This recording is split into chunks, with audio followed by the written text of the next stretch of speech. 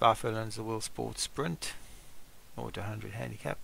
Number 1 is Scat Mine and James Shea, Paradisa Peak, Patrick Hogan, Westwood, Derek Hinton, Magic Man Obi-Wan, Big Gamble Danny, Mariner Davilad, Sierra Leone Red Eyes, La Rucha Camino, Alex Cherry, Anchorage Barara, Alex Ince, Daniel Haskett, Danny, Jean Lat, Quarrick Beckworth, Java Confrag, Juan Costello, Triple T Peter, Alex Ince, Magic Bus Obi-Wan, La Pantera Rossa, Alex Cherry and Oculus Rocker, Ryan Costello. 16 horses, 5 furlongs, 1,000 meters.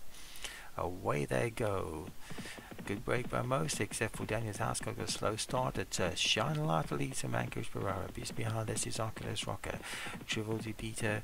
Just behind that, now been held back slightly. And then comes Roger Camino on the inside of Marina with the yellow cap. Out wide on the track is Magic Moran with Serena on the inside. Triple D Peter moving forward strongly now with the Black Hill Paradise Peak.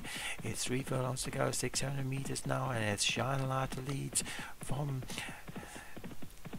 Lorena Camino and Java Confrag. The yellow cap Marina between us is Triple T Peter in the center track, and that one's going ominously well. And it's Triple T Peter now comes to travel Shine a Light, and it's all over quickly because Triple T Peter goes clear, and Triple T Peter's made them look very, very average, very too good for this field. Triple T Peter 3 lengths clear of Big Gamble, Java Confrag in second. It's a battle for the minor money, but Triple T Peter won that very convincingly and very easy. Always travelling well, picked it up with 1.5 to go and went away easily. Big Gamble gets second, Java Confrag was third. Westwood managed to sneak that 4th place from the Wall Horses.